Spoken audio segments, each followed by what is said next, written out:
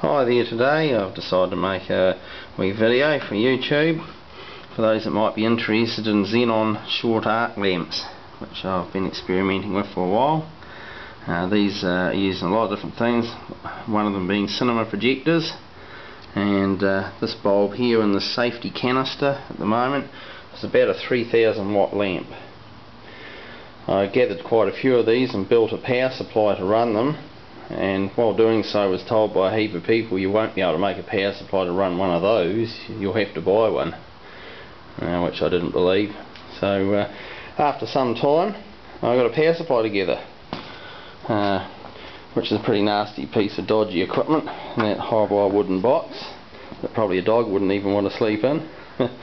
Anyway, transformer in this box here produces around about 30 volts at 175 amps, and runs down those cables there.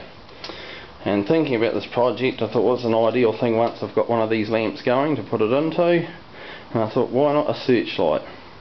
So I managed to get hold of, from a friend of mine, an old World War II coastal search lamp for illuminating ships at sea, I guess.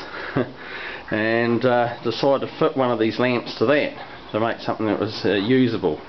The lamp that's in this one is a considerably bigger one. This is rated at 5 kilowatts, and that's what the power supply is supplying. In the bottom of this chassis here, I've retrofitted, not that you can see, a series starter which puts a high voltage spike of around about 25 to 30,000 volts across the lamp to initiate the arc between the electrodes. So you can probably see in there, between the gap. Now, as I say, these are very dangerous lamps, and handling them I've had to buy various pieces of safety equipment, leather gloves, masks and so on, to deal with these things. But needless to say, we've got this all running now, and I'll crank it up and do another video, part 2 of this, with it running.